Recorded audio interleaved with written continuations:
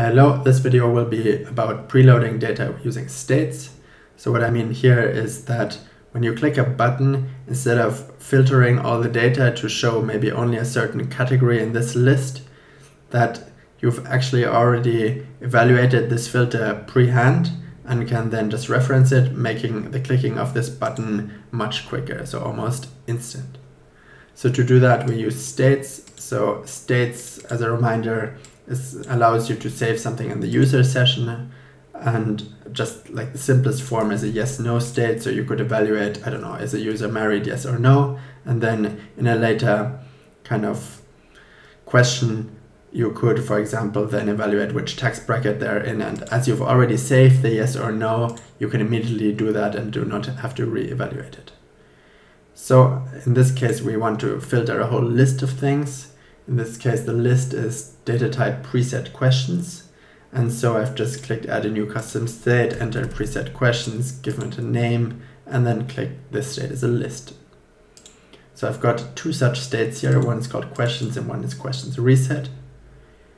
So kind of the old way of doing things, we show that first when we click category A, we want to maybe show, just as a kind of devil's advocate, we want to show just the questions whose category contains the letter A in it.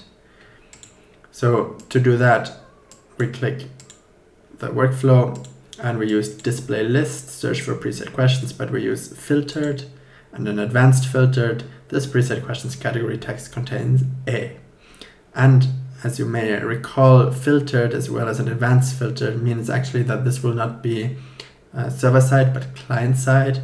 And especially if you have an old laptop or if your internet is not like the best, this will actually take quite a while. So I've left this in, and just so we can observe it here, we load the page again, we wait perhaps 2-3 seconds. Now we click category A and we see 1, 2, it takes a little while, yeah? Whereas with the other method where we reference the state and we click category B here, when we click it, it's almost immediate. So it's significantly faster, especially of course if you've got more constraints, or you could also have a merged with, so you could have it as a very complex search. So to do this preloading, first when we load the page, so when page is loaded, we already evaluate this filtered over here on page load. And we also evaluate our second state, which is kind of when we click reset, we want to see all questions we saw at the start. We save those two here in two states.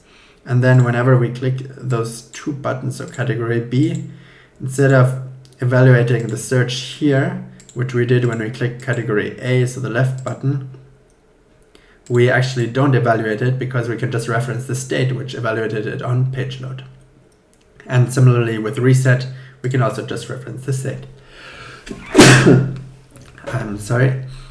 Okay, so this kind of just gives us the ability to save time for the user because clicking it is just much faster, especially the more complex your searches and workflows, such as the sign-up workflow, go. So that's the front-end example.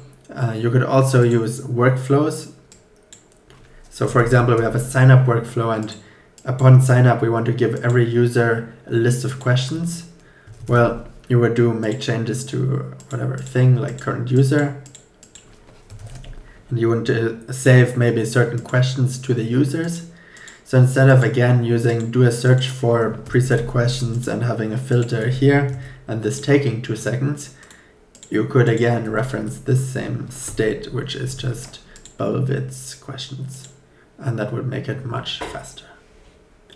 So that's kind of the advantage of presetting it. You can use pages loaded, or you could even, for things where you know the user won't click it in 1 second, but maybe in 4 seconds because you first have to open a pop-up, you could do only when, and then I believe it's page loaded entire is yes, and only then we could evaluate the state.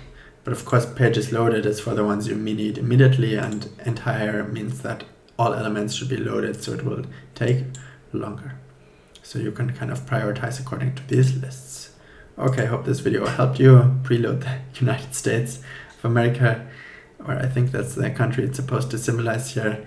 And yeah, I hope you enjoyed this video. Have a good day. Cheers.